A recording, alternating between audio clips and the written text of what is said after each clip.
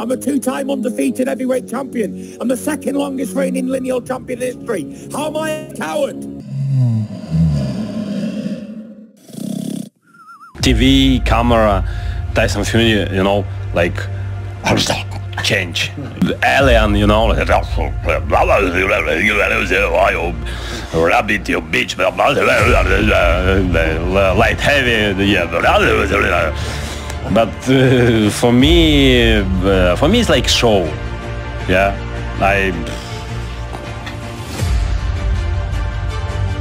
The father is here.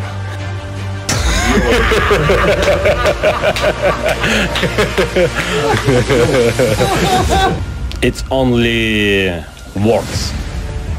It's only words. I know what I do. For me, important my preparation, my team, my country. Tyson, it's #1 for press conference. A lot of speak.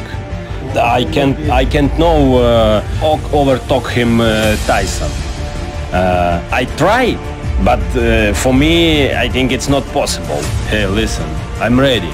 I'm ready to fight always, every time, every night, every time. I'm ready to fight.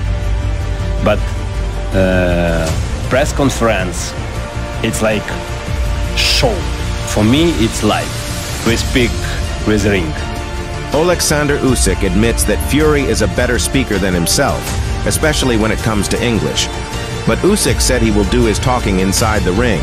He doesn't need to outspeak Tyson, only outbox him. And it is clear he believes he has what it takes to defeat him and become the undisputed heavyweight champion of the world. Do you think he can take all the belts home to Ukraine? Or do you think Big Tyson Fury is going to be too much for him? This is a discussion channel, so let me know your thoughts in the comments below. I just don't know if Usyk has the size to deal with that guy.